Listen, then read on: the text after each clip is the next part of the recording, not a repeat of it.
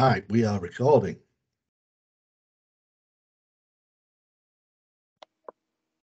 Okay. Okay. So, welcome to the second episode of the Rugby Codebreakers, featuring me, a self-confessed northern monkey, and some guy from Silver Spoon country. It's Lawrence. Cider drinking Southern Softy, yeah.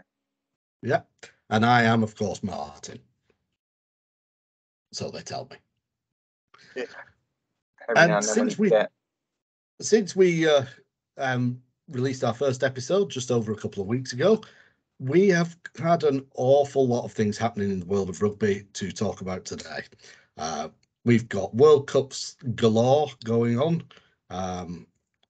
We've had got 4 Rugby League World Cups of varying stripes taking place at the moment. And of course, the Women's Rugby Union World Cup, which is heading into the final stages now, and getting very close to an England victory, I hope. Yeah, there may be some people dressed in black as ever who will dispute that. Yeah, just possibly the hosts may have a little something to say about it, but what we shall see. It's been a terrific performance by England through most of that tournament, and I think they really, they really have become a bit of a juggernaut, the England women's rugby union side. So much so they're starting to draw fire for it. Indeed. Forward play criticisms being levelled at them as if they were 1980s England. Yes. It's difficult though, isn't it? Because if you're good at something, then you are going to make the most of it. But on the other hand, as we all know, rugby is entertainment. That's why people pay to watch it, is to enjoy themselves. So if you're not doing that, is why they always say that a match that finishes 6-3 is a game for the purists for some reason. Because only the purists will like seeing 30 people on a pitch huddled together in the middle for a while. Yes. Apparently, purist is synonymous for it just has an incredible boredom threshold. But, totally. Yeah. But I, as I say, I think it's a little bit harsh when you're in knockout rugby. You have to win in order to progress, and if you bring home the trophy, criticism of how entertaining you were is going to be relatively muted, one would assume. So if you've got a huge advantage in the forwards, then yeah, why not rumble over people? And knockout rugby is about the result rather than entertainment. I remember a few years ago when Sean Wayne was coaching Wigan, a lot of people used to criticise the Wigan for being boring to watch. And I have to admit, as I was sat there counting our grand final appearances and victories as a Wigan fan, I really didn't care. I was entertained. And you used to have sides in the Union, like the Gloucester sides of old, they used to pride themselves on up the jumper forward players. That was the brand. Yeah, absolutely. And it can, I think it can be entertaining, done well. I think, yeah, that purist thing is perhaps not entirely without merit. There is a little bit to say, well, if you're relatively new to watching rugby, maybe you won't appreciate a team who are repeatedly mopping up their opponents in the line out. Whereas if you've been watching it for a few years, you notice when people are doing something well, and you can at least admire the skill involved, even if it's not as exciting as watching the ball go through hands 10 times. And in the men's game, it was certainly how Argentina set their mark in the international scene and got themselves onto a level where they could have be part of a regular tournament with Australia, South Africa, and New Zealand. Yeah, definitely. I think that also applies to Italy in those early days of the Six Nations when when Castrogiovanni and Lo Cicero were the first choice props, and it was one of those where you thought, well, they couldn't necessarily match their opponents in every area, but their front row was always going to get them some ball, and Diego Dominguez was always going to kick some points. So they were in games. And then add Parise for a touch of world class. Indeed, yes. So I think that's one of the advantages that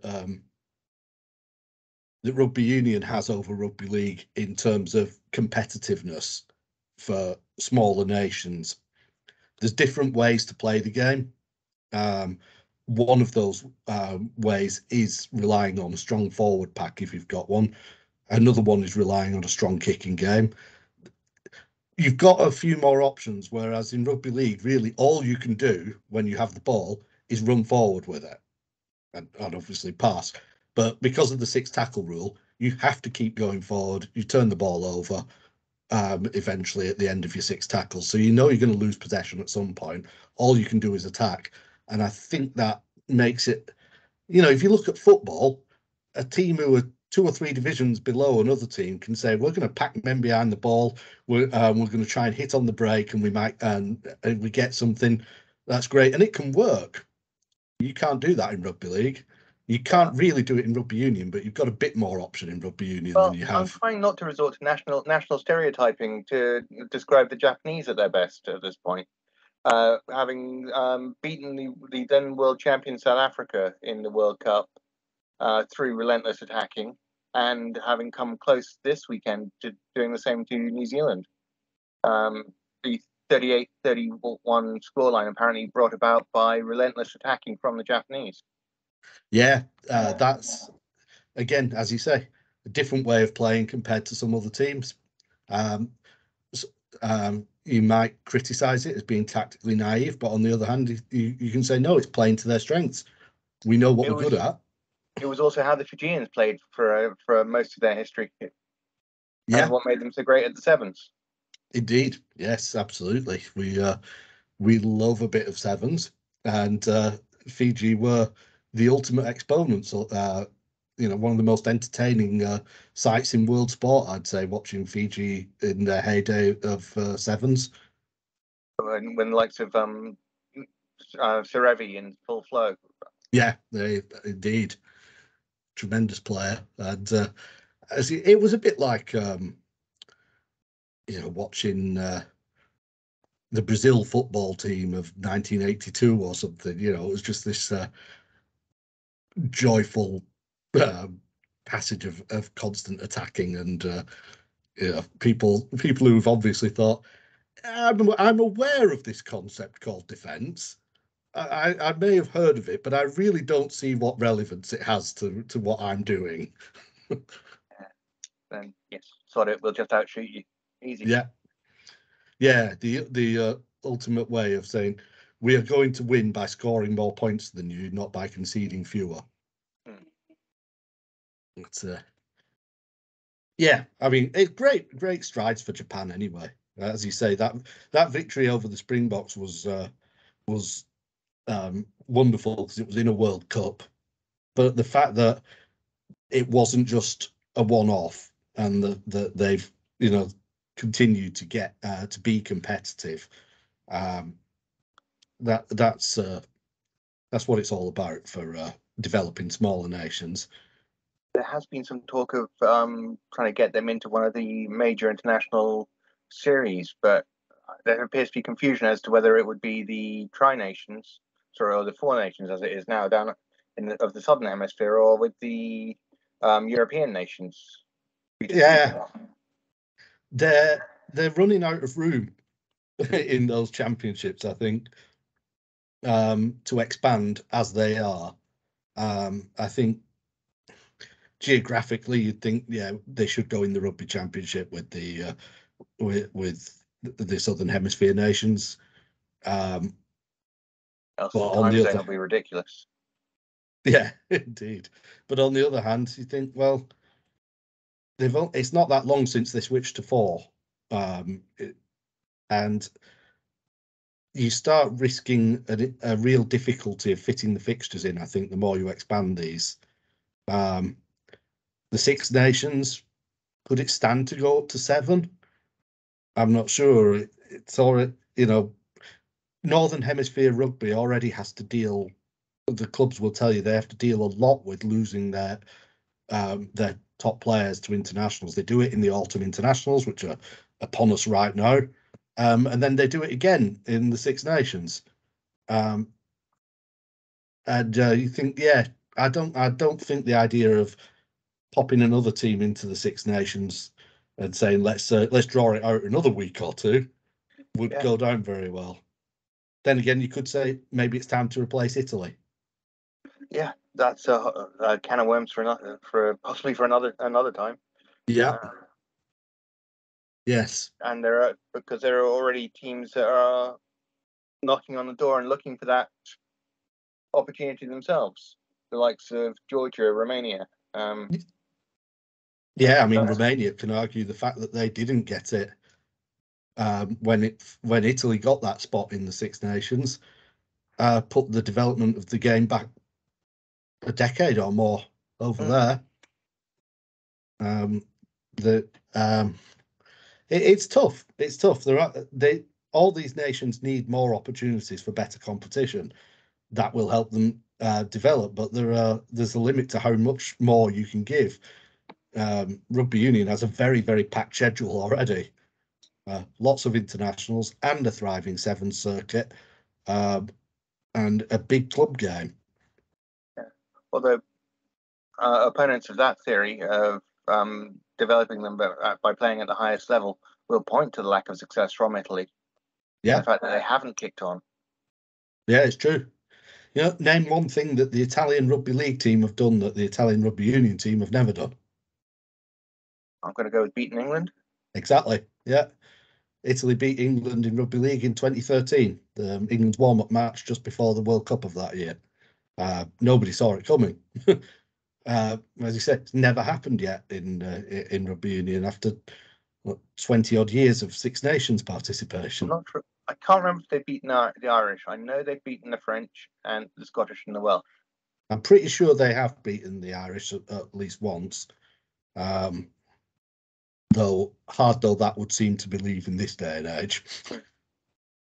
I don't know. It's tough, isn't it? Because I think Italy probably have improved since they first entered the Six Nations. I just don't think they've improved as much as all the other nations in the Six Nations.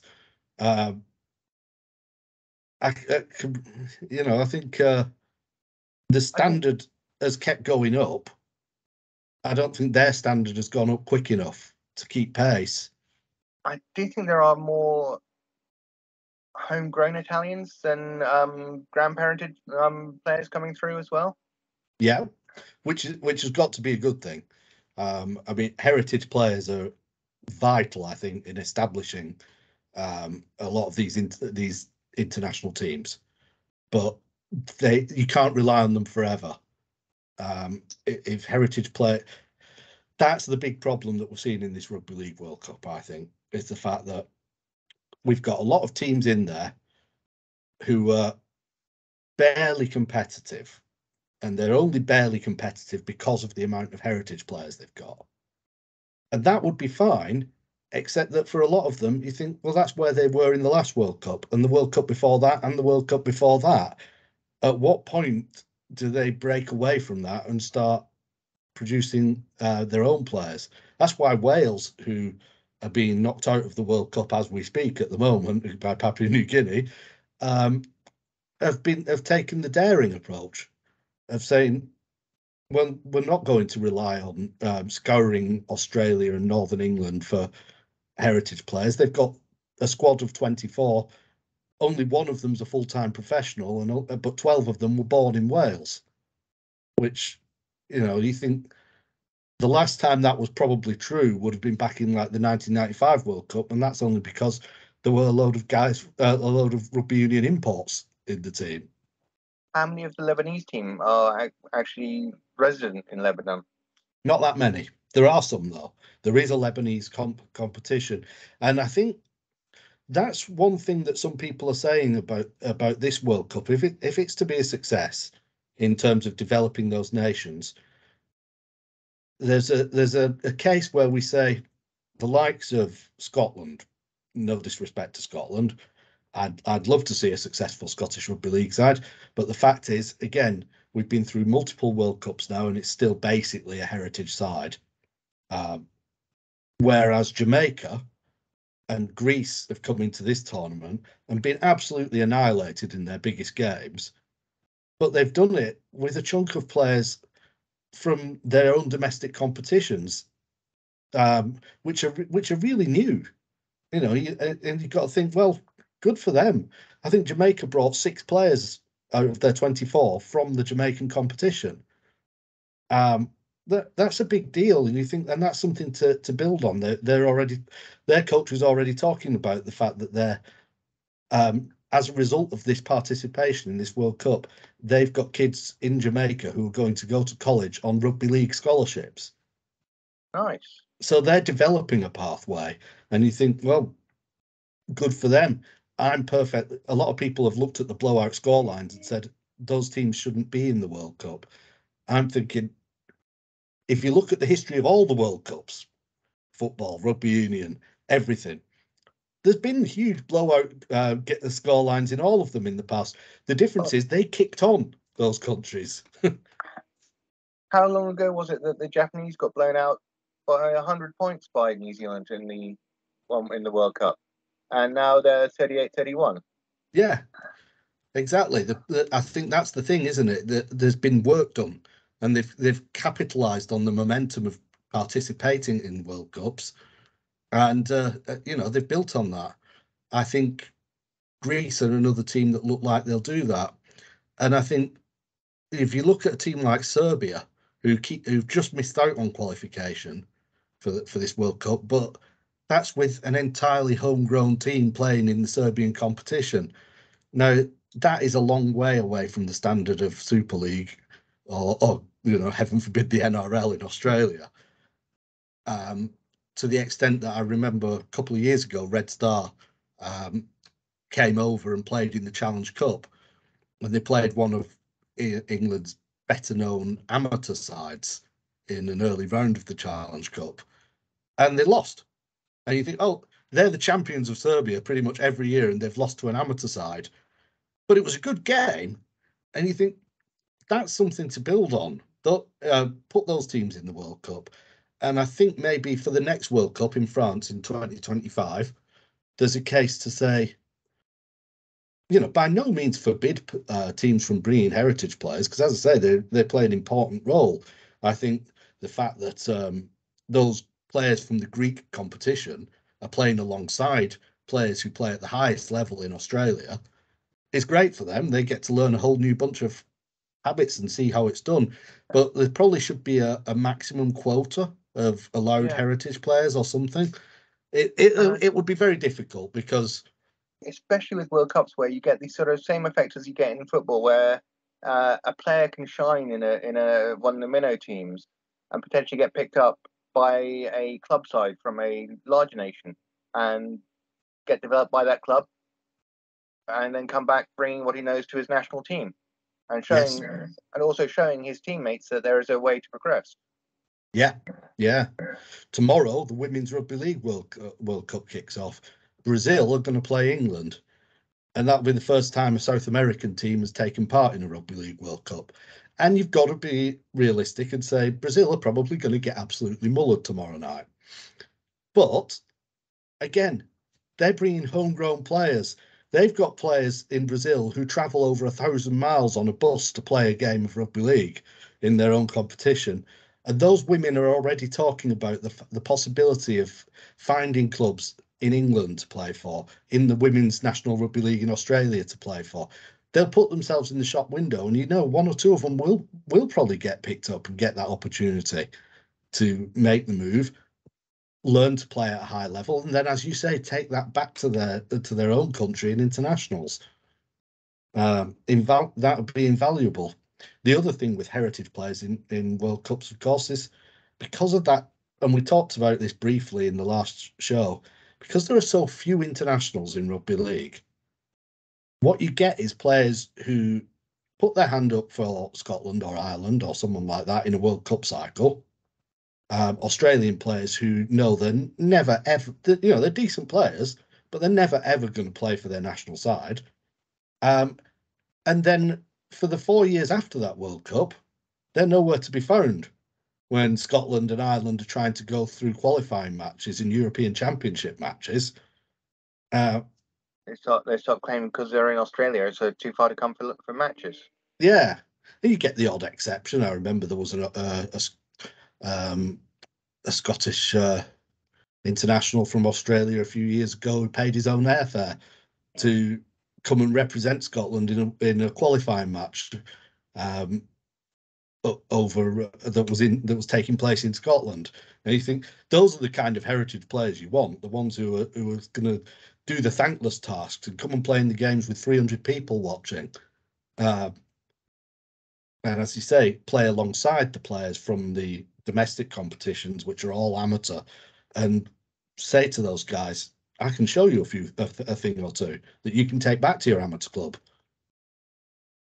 Yeah. There we go. We've set the world to rights there. I suppose we can segue from Scotland into the autumn internationals as well. Yeah, absolutely. Scotland. I mean, there's a place to start. As a Scotland supporter, I guess it shows the development of the Scottish side that we're disappointed not to beat Australia at home. Yeah, it would have been the 4th win in a row over the Wallabies. Home and away, yes. Yeah, which, you go back a few years and you wouldn't really imagine that possible. And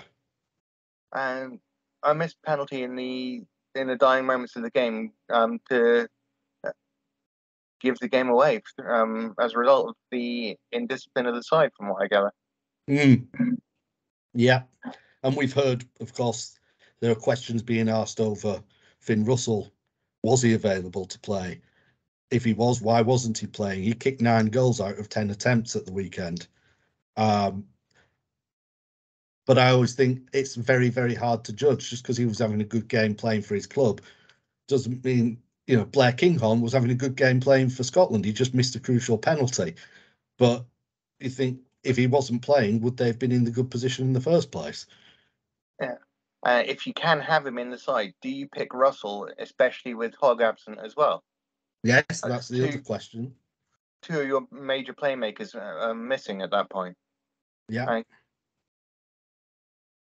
Blair Kinghorn is a good 10, but does he have the game-breaking abilities of Finn Russell? Potentially not, I would say. Indeed. I suppose they're going to have.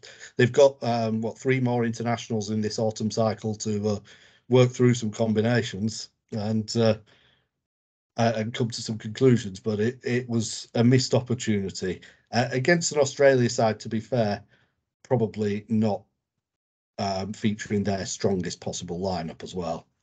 I'll have to check into the health of Hastings as well to see if there's a particular reason why he's not an option, having pretty much displaced Russell on merit in the last couple of seasons.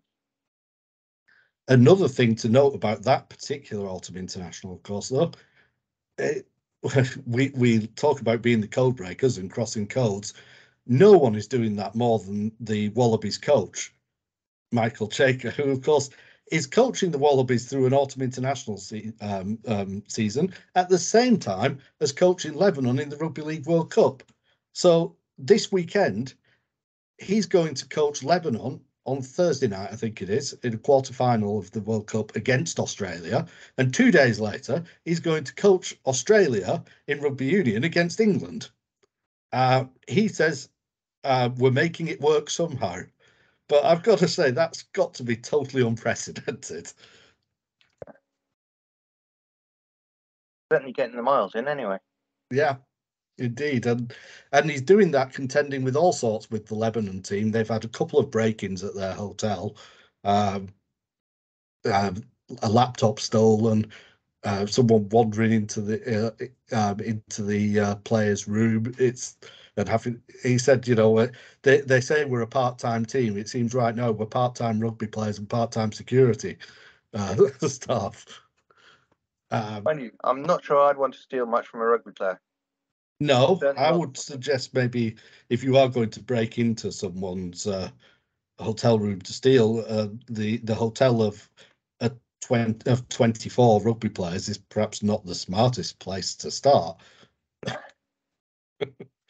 Um, but Lebanon, they're a good example, as we said, of that mixture of heritage players, because there's a lot of people of Lebanese heritage in Australia, especially around Sydney, and homegrown players.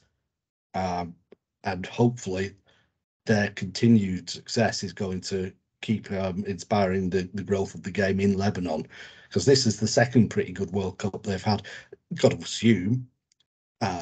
I'd love to see a fairy tale, but you've got to assume that they're going to get knocked out by the Kangaroos.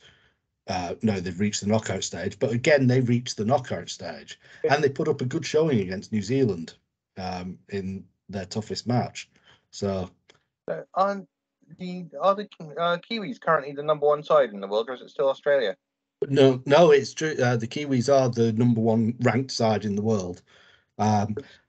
It's a little bit slanted by the fact that Australia just haven't played very many games over the last few years.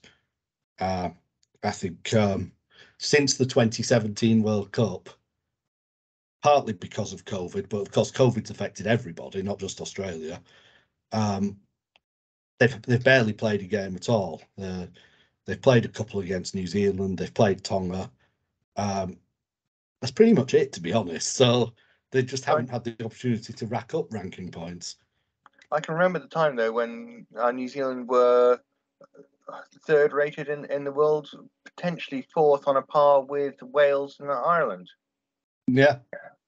And now, again, the game is developing as they get more exposure. It's true. It's true. And going into this World Cup, a lot of people, regardless of world rankings, a lot of people still had New Zealand as their favourites to win this World Cup.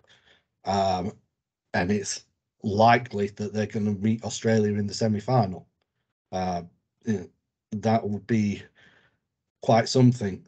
But I think this Lebanon game will be an interesting one. We'll see.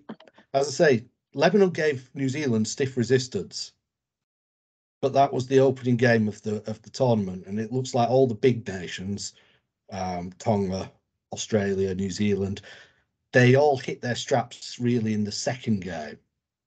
A little bit of ring rust to run out.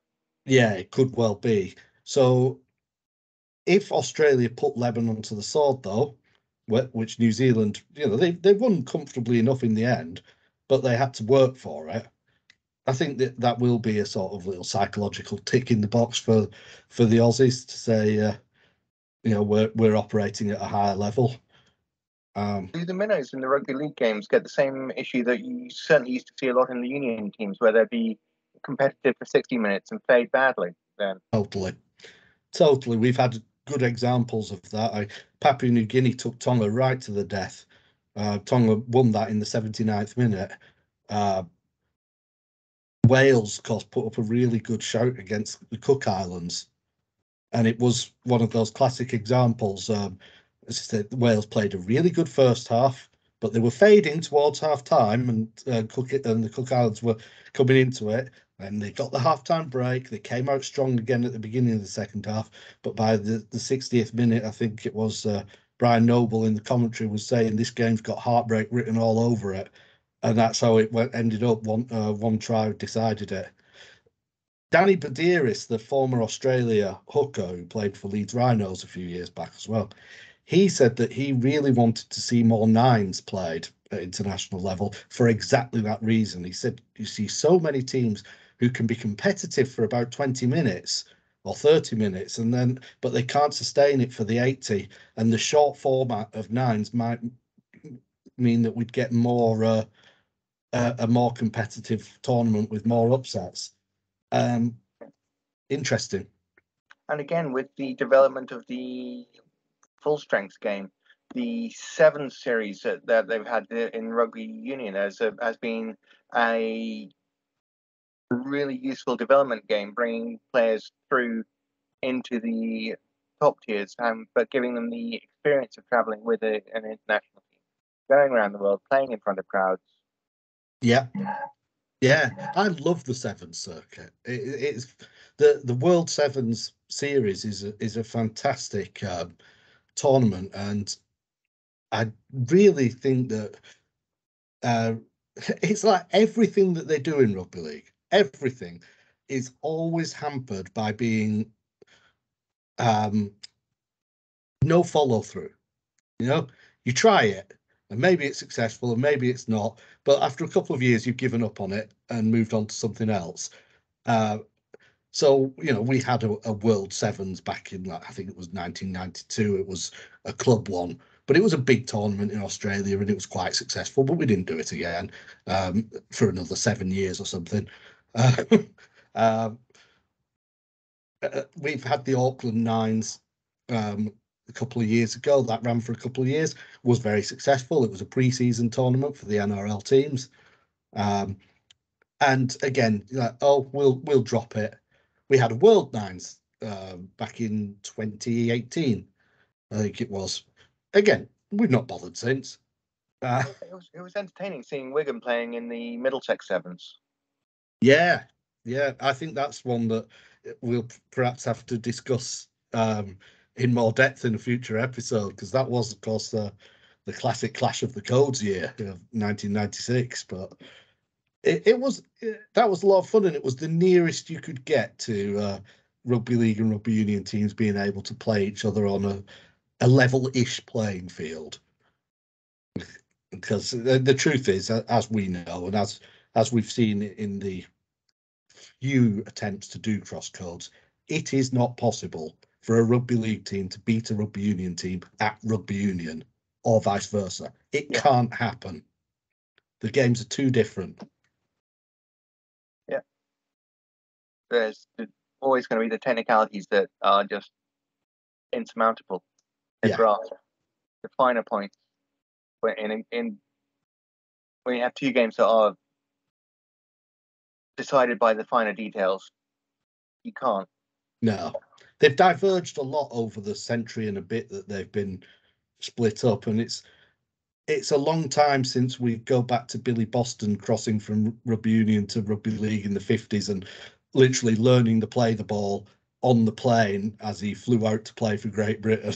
Um, and it's even longer since you go back to World War II and the very first cross codes matches played in the army, where I think the rugby league side won both, but they were both, like, I think, I can't remember, it was something like 18-12 and 15-11 or something. In the two games were close anyway, is the point. They were clearly able to compete with each other under each other's rules. But they've diverged so much since then. We saw in there was one a few years, I say a few years ago, it's probably getting on for 20 years ago. St Helens played Sale, one half of rugby union and one half of rugby league. I think Sale won 41-39 and scored 41 unanswered points in the rugby union half, and Saints scored 39 unanswered points in the rugby league half of the game. It's So getting Sale basically won on the scoring methods. yeah, probably. And that really illustrates Jerry Guscott's point, of course. He copped a bit of flack from some people for not playing for Bath in the Clash of Codes. But I think he, being a professional, or not officially professional, rugby union player at the time, but, a test player, uh, he knew that this was not going to be a meaningful contest. I still think at the time it was worth doing, because I think there were a lot of fans on both sides of the fence there who didn't understand the difference and didn't really have any respect for the other code, because they were so convinced that they were watching the superior code. They thought this was going to be a walk in the park, and then they found out, no, actually, as you say, the game's too different. There are too many different technicalities that you cannot possibly expect to master in a couple of training sessions. We'll have to discuss cross-code games and players at a later date. I think there's a fair bit of mileage in there. Yeah, perhaps we can do a top 10 of cross code players or something. Yeah, going in both directions, and we'll see if we can avoid getting Jonathan Davis top of both lists. Yes, yeah, it might take some doing, but I think, as you say, there's a lot of mileage in that, and it was always a lot of fun to speculate about players who could have made the trip but never did for whatever reason. Yeah, we'll have to give that some brain power, but there's definitely mileage in there. Yeah, yeah. I think before we go much further, I just have to say, though, as well, congratulations to the England Physical Disability Rugby League team who won the very first Physical Disability Rugby League World Cup this weekend. It's really in its infancy. 4 teams, England, Wales, Australia, and New Zealand, made up this little tournament. They got covered on the BBC, so an entirely new form of the sport for people to watch, and they put on quite a show. It's quite impressive watching someone with one arm catch a rugby ball and immediately go weaving his way through an opposition at high speed. The skill level on display was quite impressive, and it's an English World Cup win, so what's not to like? Yeah, let's see how many of the different World Cups you guys can hold at once. Yeah, I think I'd on previous World Cups and heartbreaks that I've endured over the years. I'm just happy to take that one for the moment, and we'll see if any more come my way. That's great, but it's nice to know that the Kiwis can share. yes, yeah, but yeah, a wonderful achievement, and of course, as I said, Adam Hills was probably the high-profile person involved in this. Actually, scored a try for Australia in the third-place playoff game against Wales, so He's got to be very happy about that. But as he said, what we've got to hope is that physical disability World Cup happens again in France in 2025, and then again in 2029, wherever that World Cup will be held. And by then, hopefully, it'll be bedded in, and it'll be just a fixture of the tournament, and not, as I say, what rugby league has done so many times in the past. Like, oh, that was a lot of fun. That was a good idea. Let's not bother with it again. Yeah. I don't know. Yeah, certainly with rugby league, I really think it needs to commit to its internationals more in every facet. Yeah, we've got that IMG sports marketing group looking at the game. They've issued their recommendations, and that was one of the big ones. More internationals with a regular calendar. Regular calendar, and make sure that it's got the kudos. That means players will not want to play for their clubs instead. Yes. But do you mind we've got a cup match? It's not the attitude you want from your players, really, is it? No, it's not. It's difficult with the finances of the game. If you have to ask clubs to sacrifice a week or two and say, well, we just can't afford to do without the income from another home match. I understand that. But if you want to grow the game, you have to do it. We have to have those international games. And if you grow the international game, you end up with a system where the international game can support your clubs. Yeah, hopefully it cascades down and benefits everybody in the game. I do wonder if the clubs don't want to give up that power, though. I don't know. It's entirely possible. It's entirely possible. I think there is definitely a situation whereby the clubs do seem to have all the power.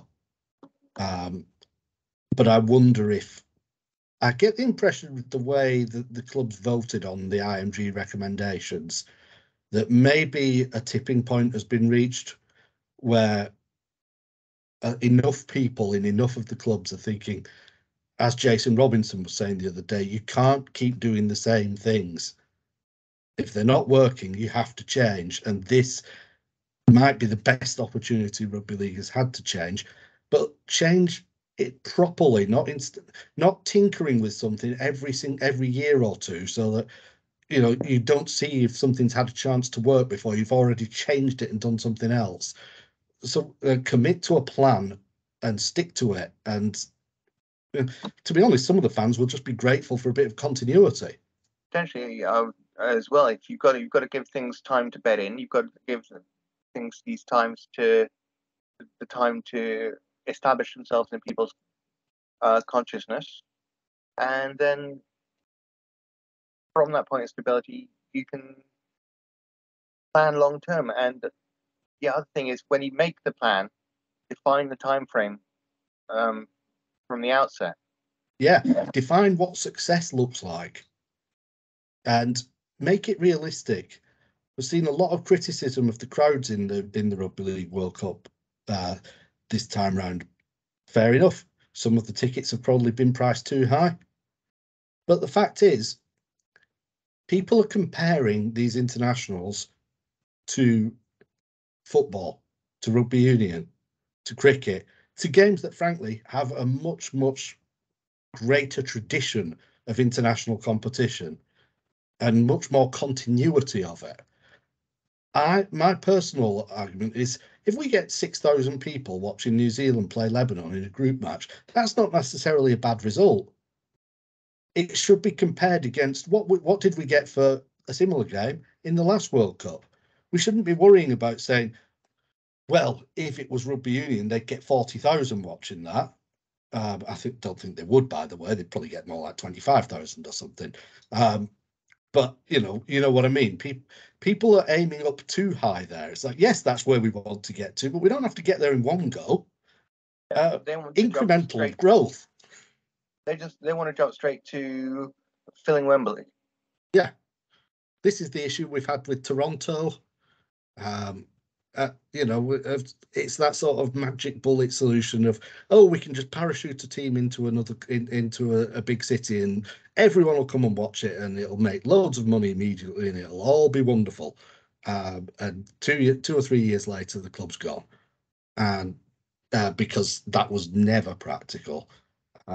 It was not a bad idea. There was no reason why you couldn't make Toronto Wolfpack work if you had a realistic plan for it, instead of saying we'll be winning Super League in 3 years. Catalans have worked because there was already a tradition of rugby league in the south of France, and they built on that.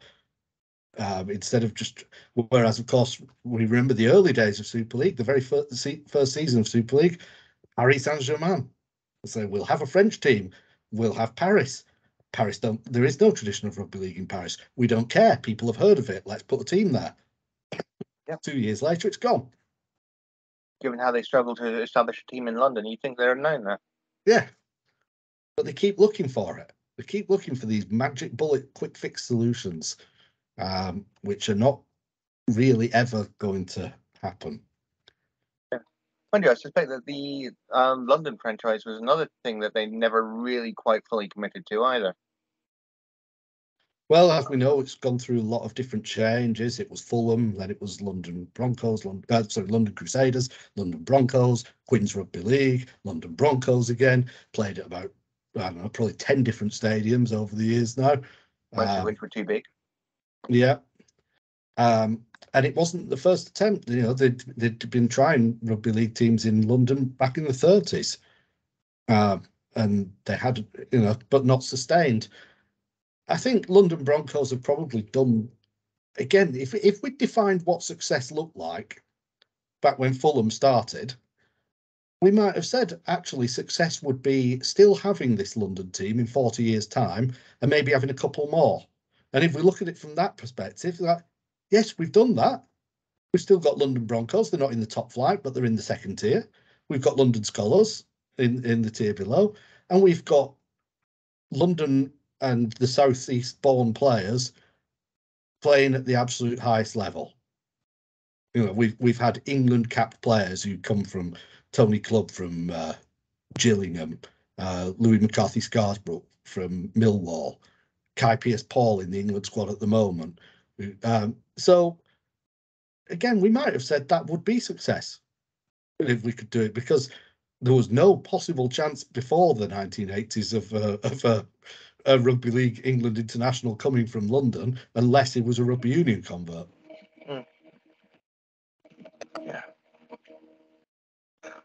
I think moving cities, now it does sort of segue us then into the fate of the Wasp side after they moved to Coventry. There's, which Yeah. caused so much debt they have folded. Yes. But some promising news. Yeah. Apparently they've found a buyer and that's been approved, but it's one of those watch the small print, because that buyer is basically just for the Wasps men's team, and I think the possibly the youth team, but The the women's men's team are team and not. the academy. Yeah, The women's rugby and netball teams are not part of the deal. no, and nor is the Coventry Stadium. Yeah. So they're still going to have to find somewhere to play, and hopefully find a future for the netball team and the women's rugby team. Mm. I hope they can, and I don't see necessarily why they can't do that. But But this is, of course, if the sale goes through, there are still 167 redundant players and staff. yes, and there's still fit and proper tests to go through for the new owners. Um, It's a consortium of involving Wasp legends, from what I gather. yes, apparently so. Um, I know the chairman of Gloucester has recently been saying that he just wants to see more financial transparency in the game. And he's speaking in terms of, being one of the better run teams financially. They posted a profit of £1 million, which most rugby teams would give their eye teeth to be able to say. But even then, they've got £11 million of government loans that will need to be paid back at some point. That's hanging over a That is lot of based off the clubs. pandemic. Yeah, exactly. It's hanging over a lot of clubs. Um, but as he said, transparency um, of the kind he's describing, where people know how much money is going in and out of clubs, um, might have allowed people to head off what had happened to Worcester 3 years before, in his words, and Yeah. 5 years before in Wasp's case. And as a Bath supporter, it does kind of make me concerned as well for what happens if the sugar daddy gets bored, gets That, frustrated with the lack of results. yeah, that is a big thing, isn't it? It's how reliant a lot of clubs are on one or two people's generosity. And if that changes, as you say, what happens? Um, it's it's a big worry for fans and for players, obviously.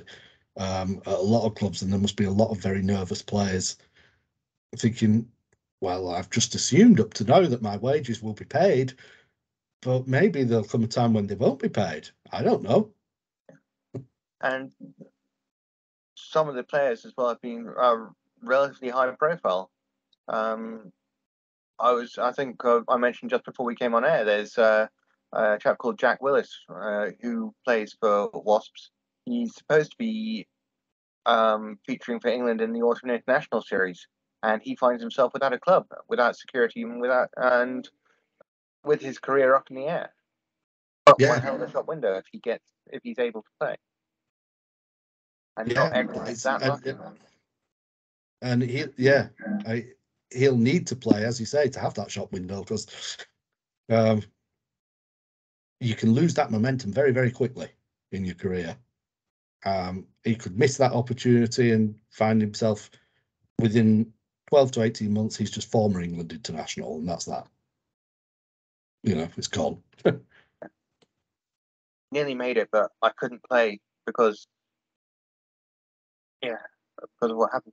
I mean, guess you hear of sportsmen who are unable to play because they are not in the right headspace to do so, and the amount of insecurity and pressure that he'll be putting on himself for this series will be immense. Yes, definitely, definitely, and I think that mental health side of things is another thing that we're going to probably look into more deeply in a future episode, because that is relatively new, I think, to professional sport as a concept. We've heard of sports psychologists for years and everything, but I think generally it's Mostly the mental health conversation around society as a whole has changed so much, and there's no reason why players should be any different to any other people in terms of dealing with pressures, and pressures sometimes that are hard to imagine if you're not part of it, I'm sure. Yeah. So I think because we're really running up towards the end of our time slot, it's time to open up the jukebox and have a look at another hit. Excellent. Looking forward to this. So I'm just going to share my screen.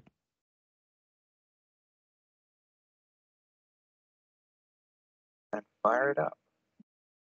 And if it'll play ball, let's try this one. Hit of the week.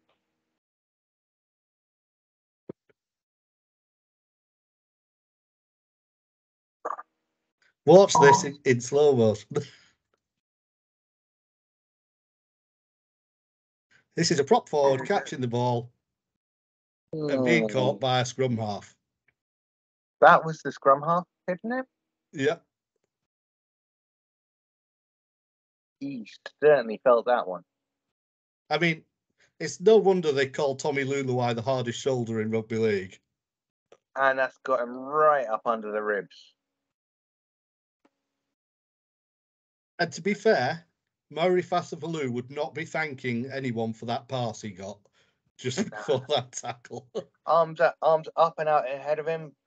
Rib cage exposed. Shorter guy coming straight in. He's feeling that before he's even hit the ground as well. Yeah. As Eddie Hemming said, that's cruel. But I think it's one of my favourite tackles of all time. I mean, a Wigan v Saints match as well, of course. So it's just especially perfect in that regard. I think Thomas Luluai became famous for these huge tackles throughout his career. He just retired. He was the oldest player in Super League at 37 this season. And the first comment I saw on his retirement was someone saying, well, Mauri Fasavalu can sleep easier now. I just really hope that Luluai had the right song chanted from the stands.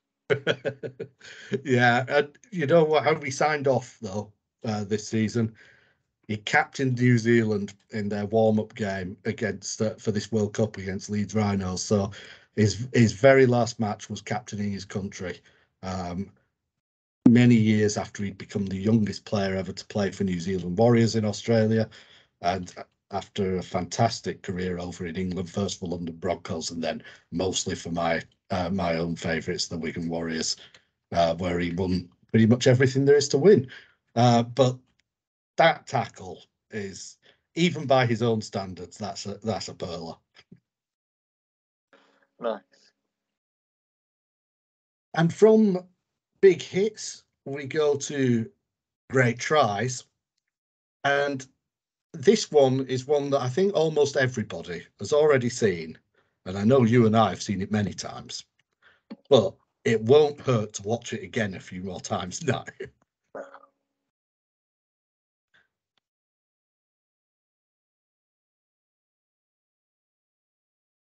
Here we go.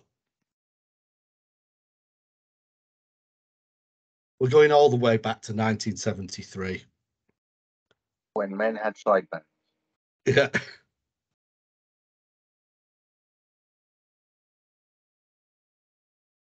There must have been some high drag on those sideburns. Here come the All Blacks. The all-conquering All Blacks.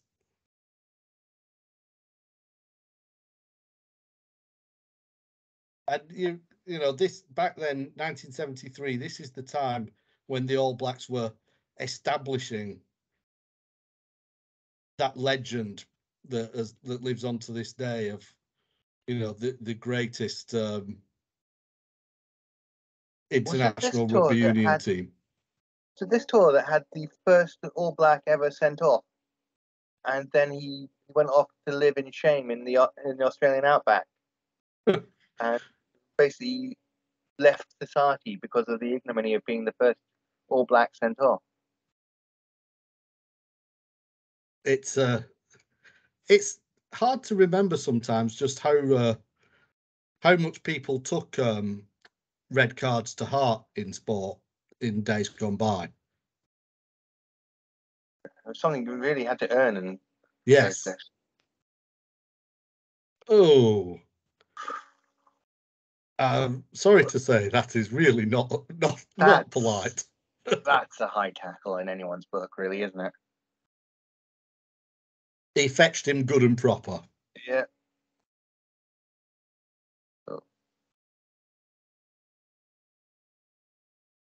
He didn't miss.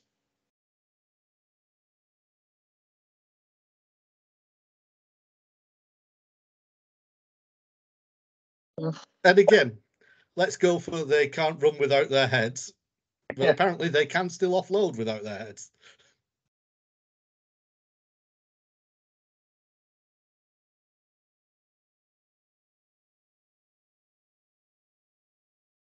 Perfect time in the offload.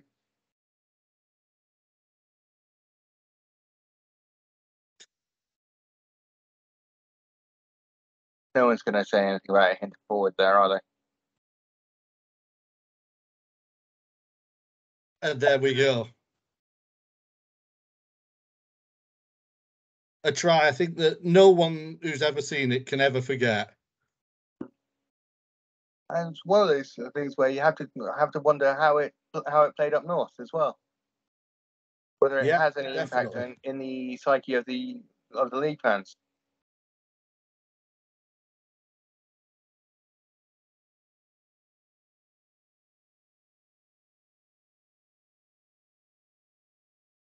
Absolutely wonderful. It's the complete try, isn't it? It's got great side steps, beating men, picking out passes, all the move almost breaking down, a dodgy high tackle or attempt or two thrown in by the despairing defence, and then a fast dash for the line at the end. Yeah. People to someone faster than me. Yeah, absolutely. People argue to this day about who the greatest player is, of course, and they always will. But Gareth Edwards splits the northern and southern hemisphere like few other players. I think if you go for any top 5 or top 10 list of the greatest rugby union players of all time, you can guarantee that any rugby union northern hemisphere fan of a certain vintage is putting Gareth Edwards at or near the top of that list. And in the southern hemisphere, maybe he's not making the list at all. It's yeah, it's understandable, I suppose. But for as I say, for northern hemisphere fans, he has a status that will not be easily eclipsed by anybody, and that try is, it was called on that video the greatest try. Again, I don't think you can necessarily pick out just one try as the greatest ever, but if you had to, you could do a lot worse than picking that one. Yeah. Does rugby league have an equivalent in terms of the resonance of that try? I can't think of one individual one that has quite that cachet. I think I can think of a few that do have a sort of special resonance where people will, as I say, they'll remember the commentary, they remember there's a couple that I'm sure we'll look at in episodes to come, but I don't think there's a single try that.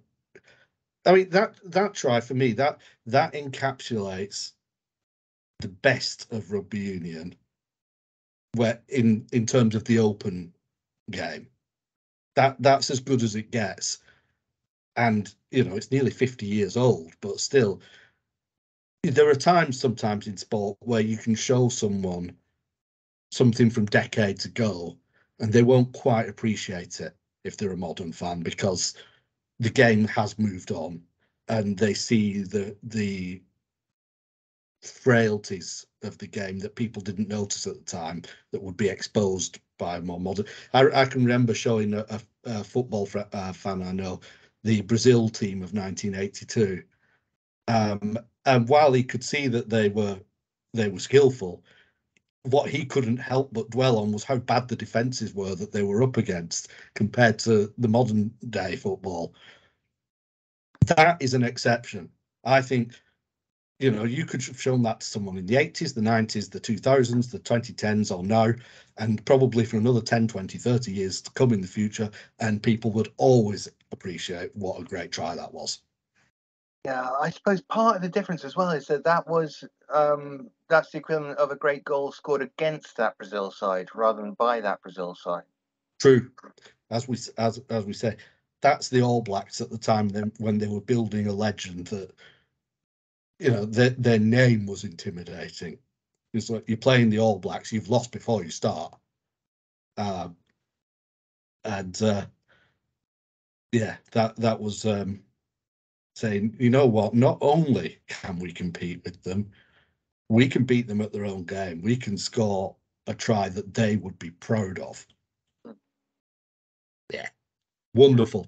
And I think that's probably as good a note as we can possibly find to wrap this episode up.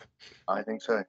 So yeah, we'll be back in a couple of weeks, and by then we will have had the quarterfinals and probably the semi-finals of the Men's Rugby League World Cup, and we'll be previewing a final and what we hope will be an England victory on home soil and a British victory in the Rugby League World Cup for the first time since 1972, when Great Britain beat Australia. And we can see how Michael Checker's sideline goes as well. Indeed. How long can he keep up coaching two elite sports teams in two different sports at the same time? I take my hat off to him. Definitely. On that note, we'll wish you a fond farewell. Thank you very much, and we'll see you next time. Take care.